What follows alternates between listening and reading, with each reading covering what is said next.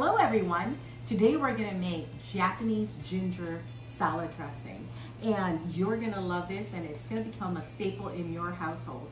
My name is Chris. I'm a diabetes nurse practitioner. I want to welcome you to my plant-based kitchen, where we're going to try to make everything healthier so we can live longer.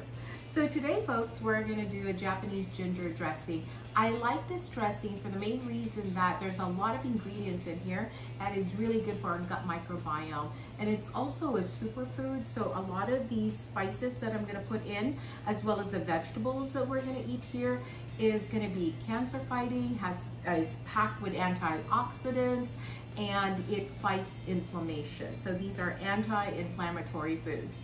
So if you come closer here, let me show you, I have my salad ready actually for the dressing there, but let's focus on what we have here. We have 1/4 of an onion there that we're gonna put in the blender. All of these things go into the blender. 2 cloves of garlic, about 1 small apple, about 1/4 of a cup of pickled ginger. If you have fresh ginger, use them. I have 1/4 of a cup of water here, about a tablespoon of maple syrup to kind of tie in a little bit of sweetness with our salad dressing. I also have rice vinegar here.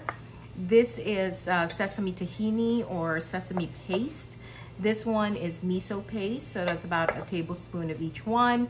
We have about a teaspoon here of Bragg's Amino and a cup of some neutral oil, and this one happens to be avocado oil. And I have lemon juice there too because we want to freshen up our salad dressing. So let us begin. So let me grab my spoon here. We're gonna dump all of these ingredients in here, starting with our ginger and our apple. The apple's really nice. Not only does it have a lot of fiber in it and other nutrients, but it also provides a little bit of fresh sweetness into our salad dressing. There goes the onion and your 2 cloves of garlic. And then the next thing we're gonna do is put our little bit of water. It just kind of thins out the salad dressing so it's not too thick. We have a little bit of maple syrup here. I like using maple syrup. It is from a natural source, and it's very little, so it shouldn't push up blood sugars very much. And then we have the rice vinegar here. I love using it for a lot of Asian dishes and salad dressings, as a matter of fact. Now, as a source of salt here, I'm gonna use the miso paste. This is fermented, and so really good for our gut microbiome there.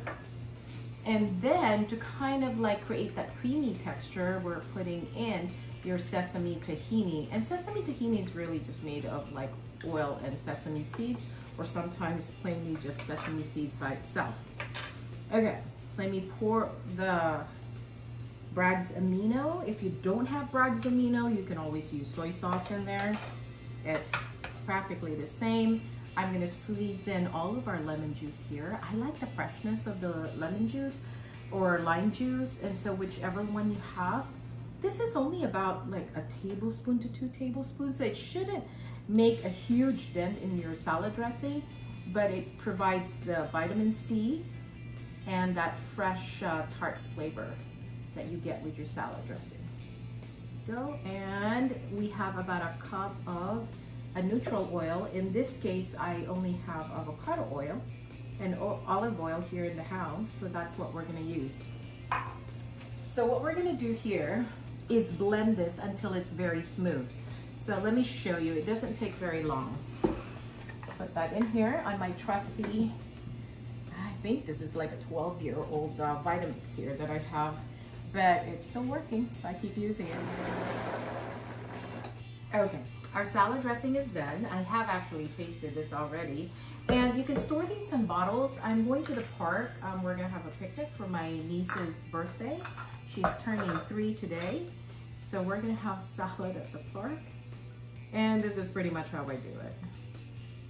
Just put it in bottles like this. It's easier to pour, especially when you're out and about. Okay, and that's how, as far as I'm gonna fill this one up.